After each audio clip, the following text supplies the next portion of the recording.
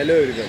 This video is about handstand. If you are a beginner or at intermediate level but struggling with balance in handstand and don't know what actually you have to do or what you are doing wrong, then this video is going to help you. I'm going to discuss about the minor issues that people face while doing handstand or finding the balance. Without wasting any time, let's get to the video. First thing is prep. Going for a handstand and your weight is more than your shoulders, then there is a chance that you might bend your elbow while performing handstand. This is going to affect your balance, yes.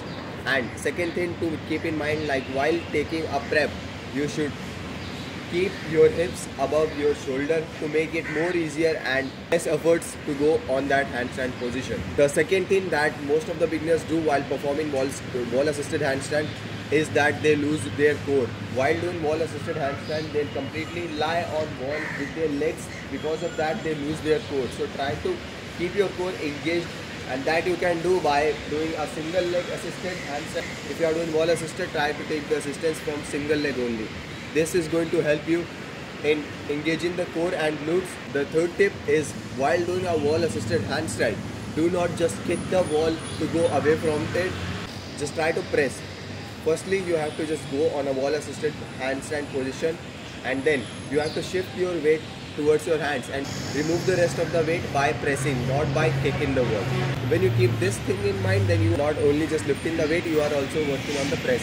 Fourth thing is perfect press. Most of the people don't know how to press properly while doing a handstand. Suppose these are your palms and here is the ground. So you have to press downwards, completely perpendicular to the floor, not inwards. Most of the people do this minor mistake that they pull their fingers inwards, not downwards. You have to press them downwards so that you press the floor, not pull your fingers in, because it is going to just reduce the base of the handstand, not going to help you in balancing.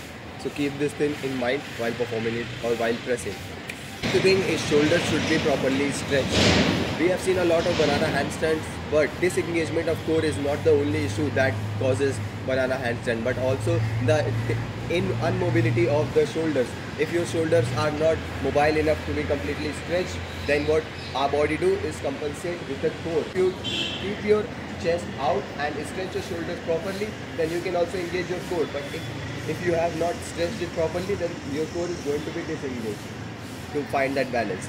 That is the incorrect form. So try to stretch or mobile your shoulders before doing handstand, after doing handstand, so that they can get more mobile, more flexible, and this is going to help you in avoiding the banana handstand.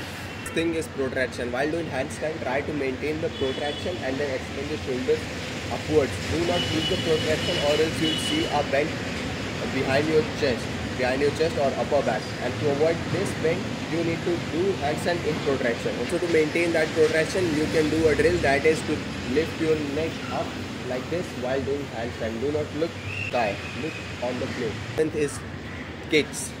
The important thing of handstand, because in the early age we don't press, we just go on that position while with the kick.